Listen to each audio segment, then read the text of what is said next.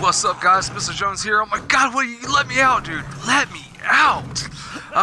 Yeah, I'm here with the Resident Evil 7 beginning hour teaser trailer video. I'm going to show you how to get a true ending with the Dirty Coin, an item that can transfer over into the main game when it releases.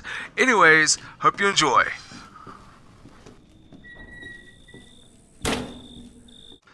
As soon as you spawn in, go ahead and pull that handle that is conveniently placed underneath the fireplace and go get this fuse that is in this hideaway room sitting on a table.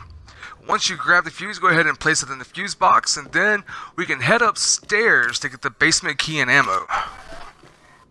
Alright, now the basement key is on this table over here by this bed, and by this bed is a trash can where there's also some handgun ammo that really you don't have to use in the teaser if you don't even want to.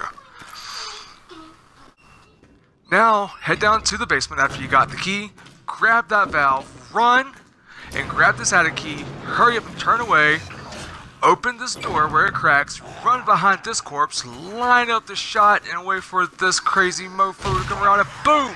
Knock him out, and kick this door open and get the heck out of there.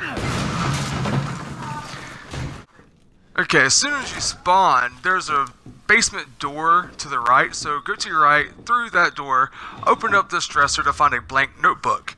But if you walk over here and look up, there's some handgun ammo. Grab that as well.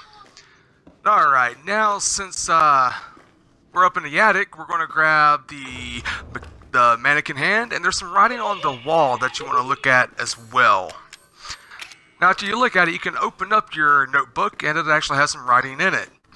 Anyways, after you combine your dummy hand with a dummy finger that is in the dresser behind you, you'll want to examine the finger, the hands to be more specific, and look at that dresser and wait for this sound.